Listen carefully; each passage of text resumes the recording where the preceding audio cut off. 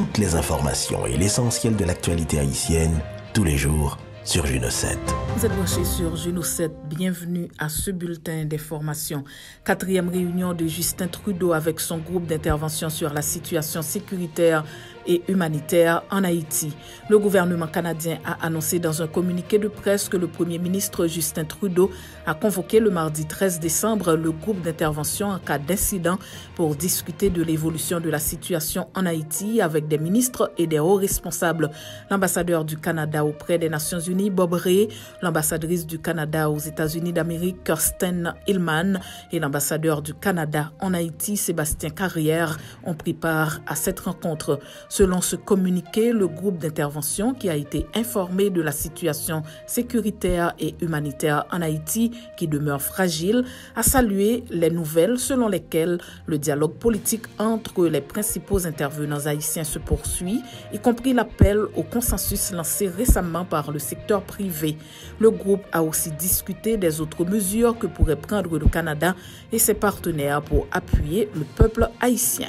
Sanctionné pour trafic de drogue, Hervé Faucan est invité au parquet des Cayes. Le commissaire près le tribunal de première instance des Cayes, Ronald Richemont, dans une correspondance, invite l'ancien sénateur du Sud, Hervé Faucan, à une audition le mardi 20 décembre 2022.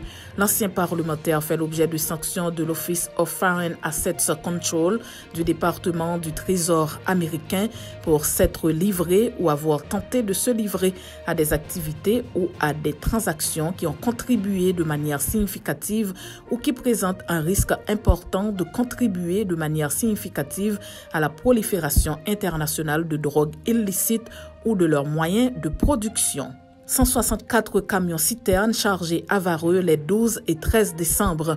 Pour les journées des 12 et 13 décembre, 164 camions-citernes ont été chargés au centre de stockage pétrolier de Winneko.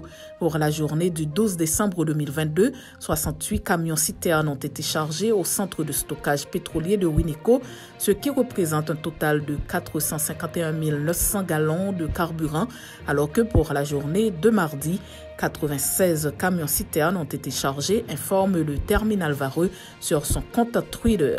En dépit du déblocage du site et les annonces de distribution du carburant, la rareté de ce produit se fait encore sentir dans les pompes à essence. Depuis des jours, les consommateurs sont obligés d'acheter le gallon de carburant entre 1500 et 1600 gouttes sur le marché informel. Le navire hôpital américain USNS Comfort a repris du service au port de Jérémie. L'ambassade des États-Unis à Port-au-Prince, dans une note de presse publiée mercredi, annonce que le personnel de la mission continue d'honorer sa promesse envers Haïti. Le navire hôpital américain USNS Comfort est de retour au port de Jérémie jusqu'au 16 décembre 2022 pour procurer des soins à la population après une journée de pause.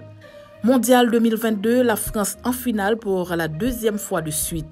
La France s'est qualifiée pour la finale de la Coupe du Monde Qatar 2022 mercredi en battant le Maroc par 2-0 grâce à Théo Hernandez et Randall Kolo Moani. France-Argentine sera donc l'affiche prestigieuse de la finale de ce mondial le dimanche 18 décembre. La France, pour la deuxième fois de suite, pourra remporter ce trophée, tandis que l'Argentine aura pour objectif de remporter le tournoi après 36 ans de disette. C'est la fin de ce bulletin d'information. Merci de votre fidélité à Juno 7.